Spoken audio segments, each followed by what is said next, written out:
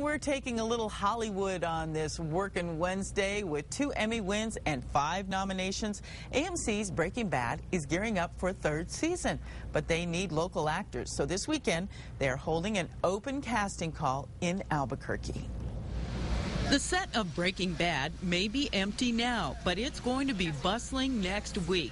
Crews are on the lot prepping for the first week of shooting, and each episode features New Mexico's breathtaking landscape and some not so breathtaking spots as well. But this season, it could also feature you. We're looking for all of the people that we need for this season. Gwen Savage helps cast actors in the hit show. Young or old, experienced or not, she says it really doesn't matter. I'd love to see like 2,500 people show up.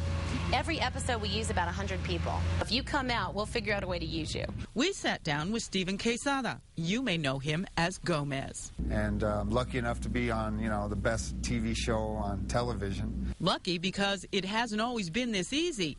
He, like many aspiring actors, spent many years struggling as an actor and comedian. He says if you're considering one of these open auditions, just go for it. I say dream big. I say go ahead and dream. I think that if we don't, you have to follow your dreams. I think that people in New Mexico have to believe that we can do this and that it's possible.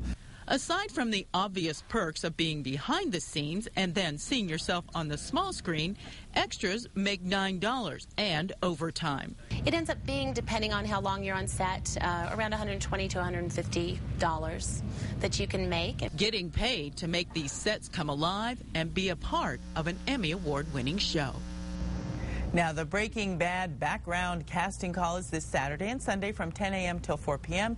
This happens at 4421 McLeod Northeast in Suite 4. For more information, just log on to filmsavage.com.